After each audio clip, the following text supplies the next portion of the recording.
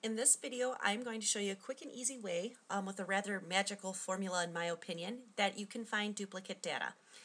Now this comes in really handy really no matter what size list you have in Excel that you're looking to find your duplicates, but comes in especially handy if you have hundreds or thousands of rows worth of data. Now there certainly are a number of ways in which you can go about finding duplicates, and the reason I like the formula I'm going to show you is because your data doesn't need to be sorted in any particular manner.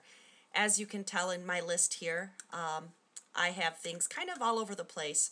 And you can see, well, for example, here we have Sarah Bareilles on line 10, and we also have her again on line 15.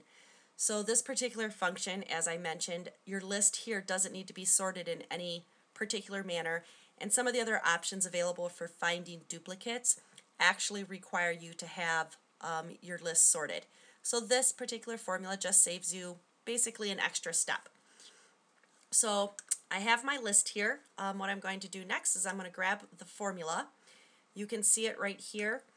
And what this is an if max function, and it's also counting. So what it's going to do is basically what it's telling you is if the maximum count is over 1, enter in the word duplicate. If the result does not have more than 1, enter in no duplicate. Now one word of advice, in this particular case you can see the range defined is A1 through A11. I actually have 20 rows here, as you can see, so I need to change this before I copy it down to make sure I have the proper range defined. So I'm going to quickly change the 11 here to 20. You can see the blue highlight here along the side. That just is a visual indication to you of what range you've just defined in the toolbar above. I'm going to go ahead and hit enter.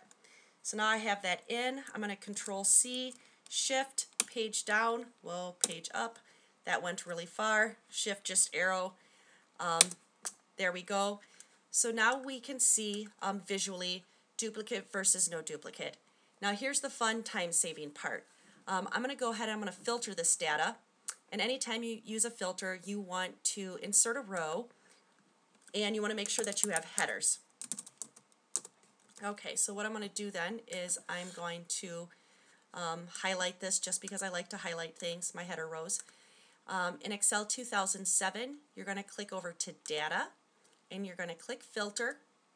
Now you'll see that little drop down boxes have appeared on both columns A and columns B. I want to sort based on the word duplicate, so I'm going to come over here to column B, grab the down arrow. By clicking select all, that's actually going to unselect everything. So you can see everything's unselected. Now I want to select only duplicate. Go ahead and hit OK.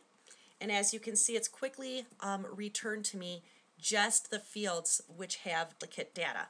So it's certainly a lot easier than sorting the list manually. And so now what I'm going to do is I'm going to grab that entire range and I'm going to delete everything. All my duplicates have been deleted. I'm going to come back to my filter, go ahead and tell it select. And the only thing now that is left on my list are names where there's absolutely no other duplicates in the sheet. So that's how easy it is using this particular formula. Let you look at it again. It will also be listed in my blog post. If you're not following me on Twitter, I tweet daily Excel tips. My name on Twitter is @MMANGEN, or you can visit my website at thevirtualassst.com. Have a great day.